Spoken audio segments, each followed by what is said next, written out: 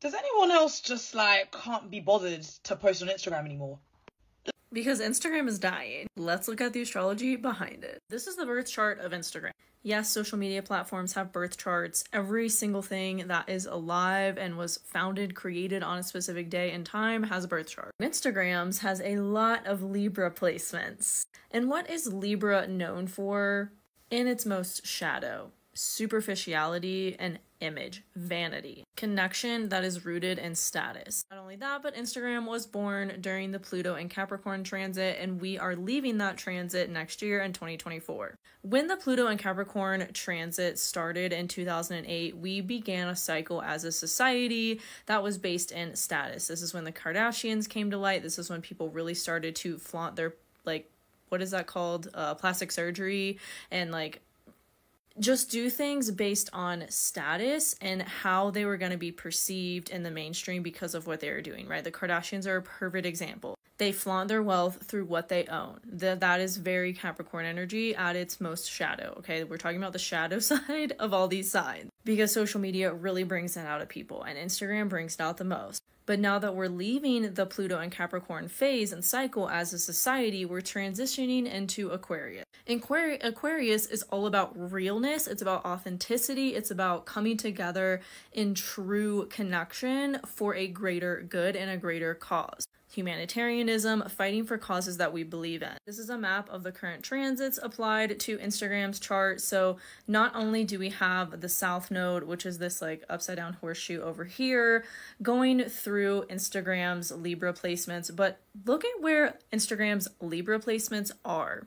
This is the exact time, by the way, of Instagram that when a first post was posted. So that's what I'm going off of for the birth time. And it is no surprise to me that Instagram has all this Libra placements in the house of social media. And right now, what's happening in Instagram's house of social media? A big release and a pulling away from this energy, from superficiality, from vanity and connection, from showing off our things, what we've bought, our luxurious goods, like flaunting our status and flaunting our wealth with things. We are coming away from that as a society, and we're fucking tired of it. It's been 15 years too long of it. Especially since we already had Pluto move into Aquarius this year in 2023 at the end of March. It moved back into Capricorn in June, and it will be there until January 20th of 2024. Pluto will move back into Capricorn a little bit for 2 months in 2024, but it's never gonna be, nobody alive today is going to see it happen ever again. And because we've already had a taste of Pluto and Aquarius, we're really craving the authenticity from social media, especially in how we connect with people and what content we're consuming. Instagram was created on a superficial foundation. It was created to share highlight reels of your life. When it started, there were no stories, there were no videos, hardly. It was just photos.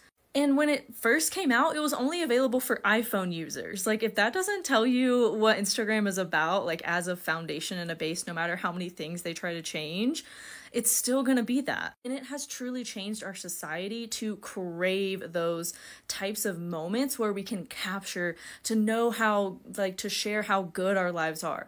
But really, that's just a highlight reel. And what has TikTok brought to the table? TikTok has brought us authenticity and realness, and people just being who they are, showing up in their fucking living rooms with nothing fake about it, nothing curated about it. That's the one thing we're all hating about Instagram, right? Is how curated it is. And it's exhausting to keep up that curation because it's not real. And to produce what's not real over and over and over requires energy, and we no longer have that energy to expend on fakeness. Now, I'm really curious to see what happens to Instagram in the next couple of years because Neptune is right now on Instagram's Jupiter and Uranus. So Instagram is going through a lot of changes, but we're kind of eluded from like what those changes actually are, and if anyone's actually gonna like hop on them and create with them, continue to create with the changes that Instagram's pumping out, because honestly it's just too much at this point. Like, what I love about TikTok is that I can just press record, or I can stitch another person's video like I did here and just press record and share with you guys my thoughts on it, and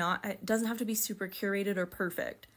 And that's what I feel Instagram will never lose, is this feeling of like things have to look perfect, they have to be curated, or I can't share it. I kind of feel like at this point, if Instagram doesn't change completely, then it never will, and it will just kind of die like MySpace did. I don't know. What do you guys think?